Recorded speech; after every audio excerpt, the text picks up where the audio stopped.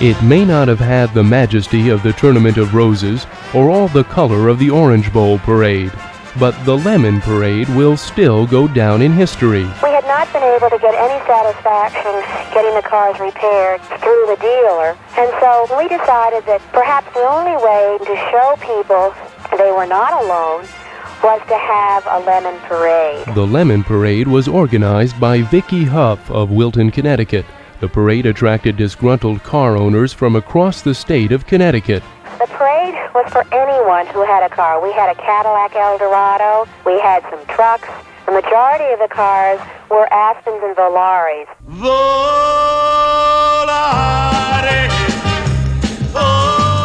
Oh no!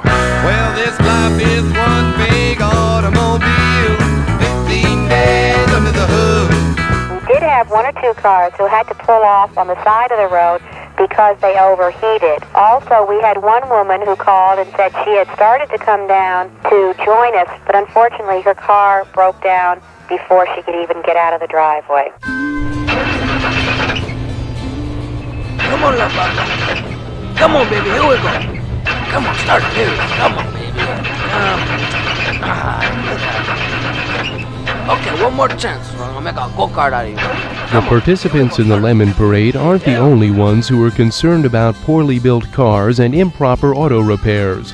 The Department of Transportation is opening hearings on the auto repair industry, and they want public comment. Meanwhile, Vicki Huff isn't resting on her laurels. She's trying to organize a massive class action suit against the auto manufacturers for building shoddy automobiles. Lovely lemon lady, you make me feel so shy, but lovely lemon lady, I love your lemon pie. For now, the Lemon Parade has raised the consciousness of Connecticut drivers.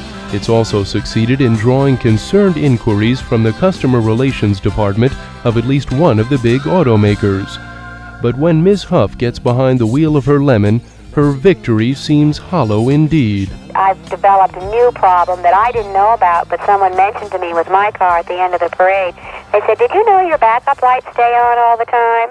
Here we go round the lemon tree, Mister, can you hear me? Here we go round the lemon tree, Mister, don't come near me. Ben Manila on the News Blimp.